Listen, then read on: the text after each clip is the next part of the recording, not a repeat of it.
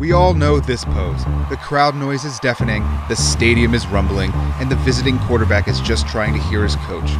Today it's just as recognizable as the victory formation or the Cobra surrender. The quarterback helmet radio has paved the way to today's gadget tech fest that we see every Sunday on the sidelines.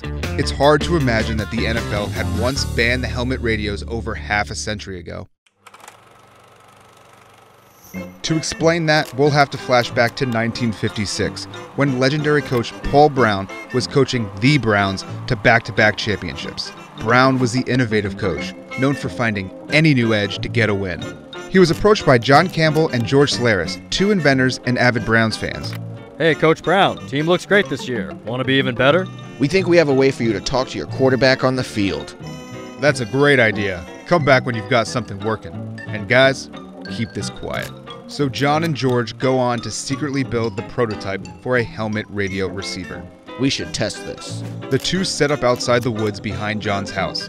George puts on the helmet and walks into the forest. A cop driving hears interference in his own signal and finds George in the woods with a football helmet on.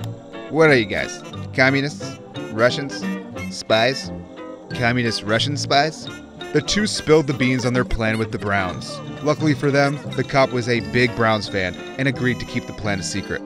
Flash forward and it's game day. The quarterback for the Browns was a guy named George Ratterman, and he becomes the first player to use a helmet in a game. The other team gets suspicious of a transmitter device being used on their sideline, and the word gets out. 3 games later, citing unfair advantage, Commissioner Burt Bell bans the technology. Now, let's jump to the 90s, through the evolution of the helmet and into the modern game of football. The sport needed a change, and the NFL wanted to speed things up. I think the audience likes clean football before the ball is snapped. The more streamlined you can make the communication before the ball is snapped, the better the product is. I think the game goes faster that way too. Plays are snapped quicker. It came a long way from its genesis in the 50s, but the helmet radio had made it back to the NFL. Instead of using hand signals or running in substitutes, coaches could talk directly to their quarterback. The helmet communicator came into play in '94. Oh, it was so much easier. I mean, the amount of time and energy you previously had to put in to create a signal system, a communication system, it's very time consuming. Man, learning how to call play was brutal. When there's a lot of noise and when the guy calling the play isn't decisive, isn't clear. So a lot of times coach will press the button, say, I thought we were going to do X, everyone shall across. And you're like, what? I think I got that. And then the really good ones are like, hey, Trent, we're going to go bar double wing right, 2 jets, X dagger, Y shallow cross. Hey, again, you got me, nod your head if you got me. You know, good coaches do it that way.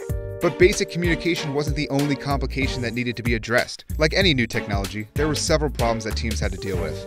I remember when I had Warren Moon, and when we first had the system in, and I remember seeing Warren walk into the headset and just swatting at the helmet, kind of like he was swatting bees away from it, like saying, hey, shut up, get out of my head, okay?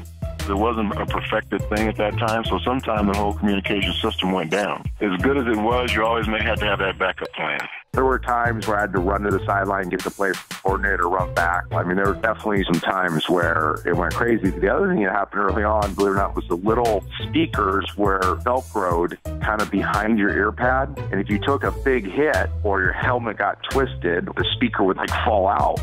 The biggest thing is the league did not want to appear that we were playing Madden football, so to speak, to where the players were just these automatons that taking direct orders from the sideline like we were playing some kind of video game.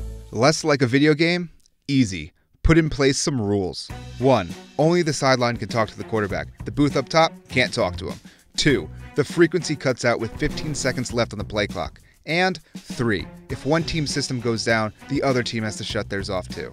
The defense now has a designated player with a headset too, thanks to Spygate. So now, at all times, you can find 2 players on the field with a tiny green dot on the back of their helmets. Those green dots and the communication technology can all be attributed to 2 passionate Browns fans with a wild idea and a legendary coach that gave them a shot.